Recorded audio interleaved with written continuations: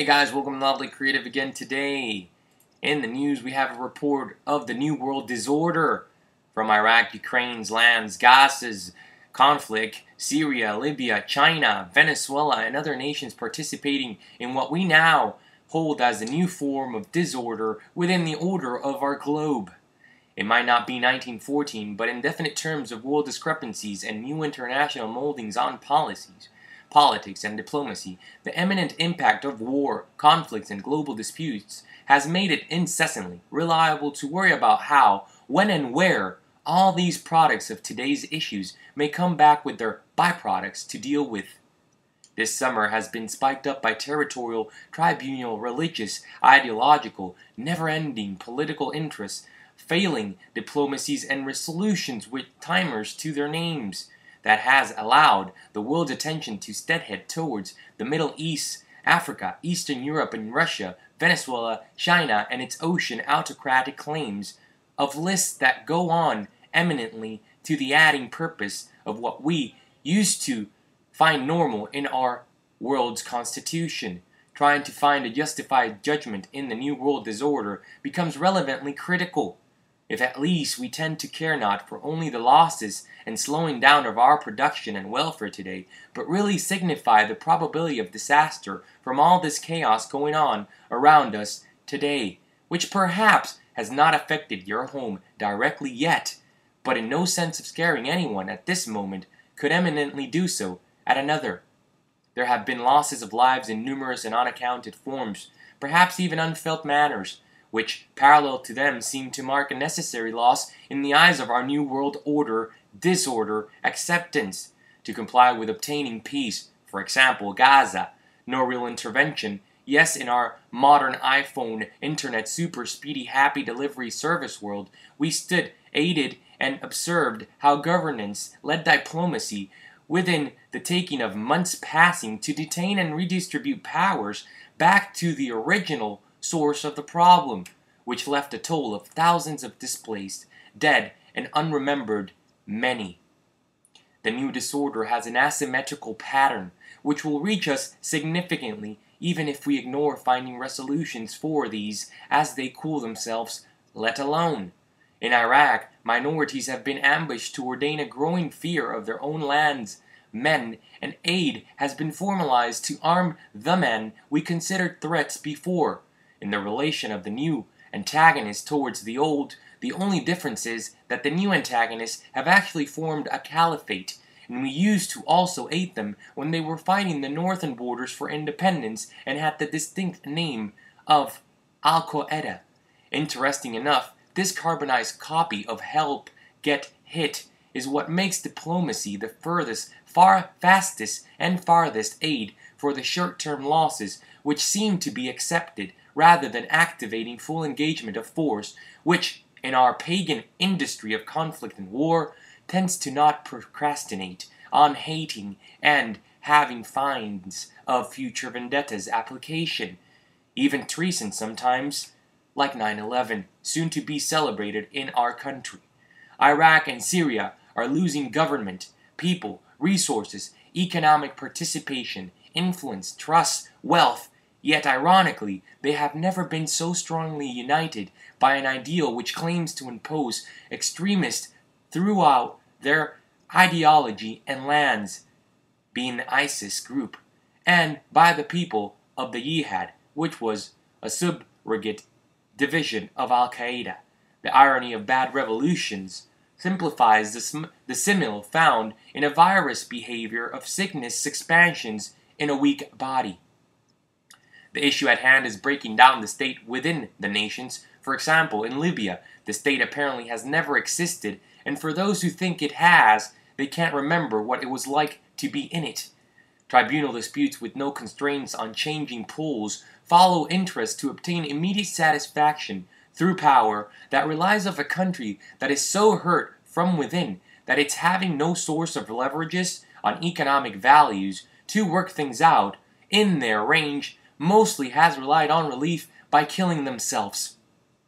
And just like in Gaza, Iraq, and the ongoing list of religious interventions, we can't intervene much because of the cultural consequences ruling there. This is the New World Disorder's symptoms. With the absent aval of state formations within the nation, governance has no rule or platform to develop. However, because of failed attempts in the now revolting Iraq, Gaza, and even somewhat sporadically volatile ex-Afghanistan, implementing international intervention has ceased to push for states in these nations, due to the fact that once they are formed, it seems that the underlying senses of religious culturization inclines them to overshadow common interests that got them towards power and turns out to develop close-minded autocracies which implode the nations formed temporarily, bringing greater fuel to the fire which had before set a somewhat ease through diplomacy.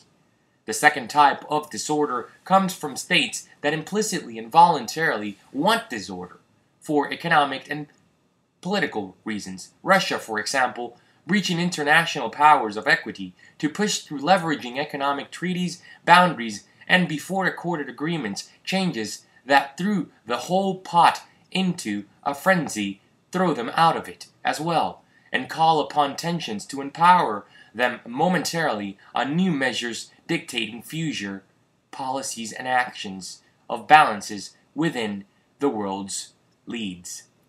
After World War II, the world changed from engaging at massive force strikes towards an incentive of making rules to prevent these from happening.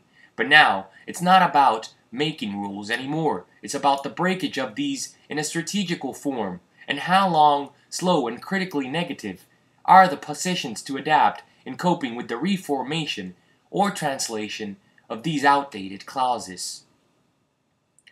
In Latin America, the education deficit strikes up concerns.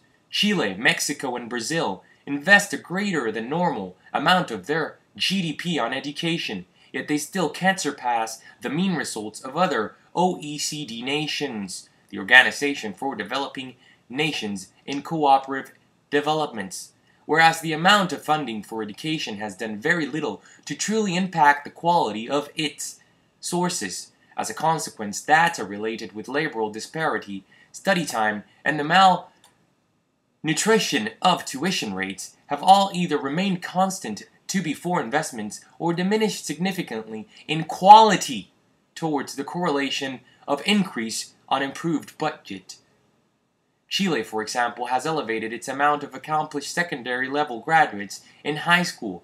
57% of the adults in the country have received formal secondary education completion by a registered institution.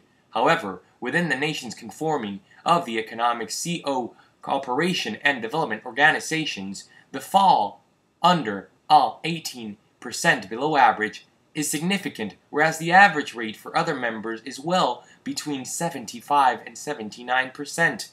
This country has been investing 6.9% of its sources from GDP directly to change not only these rates, but to improve reach and quality of the essential structure of its educational system, representing a percentage point higher than its counterparts of neighboring nations. On another inference at inequality's hand, 84% of university graduates in Chile hold a job position, whereas 59% of high school find employment difficult to encounter, finding their greatest stretch on vertical development to be the fact that superior education slopes give a 160% higher marginal rate of salaries as well. If this was none other than the case, irregular, which is not in our despair world of globalized balances, professors are underpaid in contrast, averaging to the OECD nations mean by 40% less. Brazil invests 19% in education out of GDP's net expenditures clauses, overtopping the 13% mark from comparative nations in the region. Mexican does the same carbon copy implementation of investment growth of education with lesser results in an effective spending of too much resources of a non-optimal efficiency, whereas the highest celebrated inconsistency of their overall budgeted no gains at real change have them leading the polls for kids working more time than picking up books to study. In the United Kingdoms, we have that the referendum has been negatively seen by leaders of this nation, which are trying to find diplomatic reasoning in the Scotland territory. Cameron says that the referendum is not just a chance to give the effing Tories a kick. Prime Minister mixes impassioned defense of UK with tough warning that independent Scotland can run out of money. He then warned of the dangers of Salmon's sterling sensation Plan B, in which Scotland would use the pound even without the agreement of the UK. Cameron said that Scotland would face the same fate as Panama, which uses the dollar. Financial institutions would move very rapidly from Scotland into other parts of the UK. Panama found that because you are not responsible for your currency, you can run out of it. So the short answer to Scotland being separated from the UK and using someone else's currency is that your financial institutions could leave and you could run out of money. The threat of financial instability was reinforced by the warnings from BP and Standard Life. Bob Dudley, the BP chief executive, said, as a major investor in Scotland, now and into the future, BP believes that the future prospects for the North Sea are best served maintaining the existing capacity and integrity of the United Kingdom. This has been Loudly Creative. We hope you enjoyed this informational report on the news development analysis. We will be here with more news tomorrow. Join, subscribe,